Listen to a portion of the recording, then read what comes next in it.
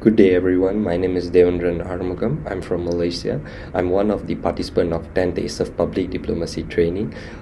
It has been 2 months, or I would say 6 weeks, since I've taken this course virtually. Throughout this 6 weeks period, I greatly appreciate the structure of the training, in which it contains practical lessons along with theoretical lessons too.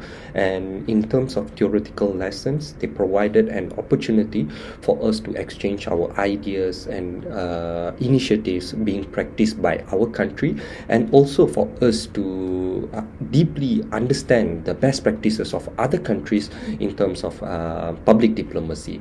On the other side, in terms of practical lessons, we were given assignments of what we should be doing, how we should formulate our strategy according to the country that we represent and the country that we have been posted to. So how we formulate the strategy? I believe this was very useful in order for us to identify the certain countries' foreign policy and adopt it accordingly to what we would like to promote to that country. So in overall, I believe this is a great platform for us to gain a deeper understanding and knowledge about what we would like to convey through public diplomacy, the best practices and the do's and don'ts, I would say.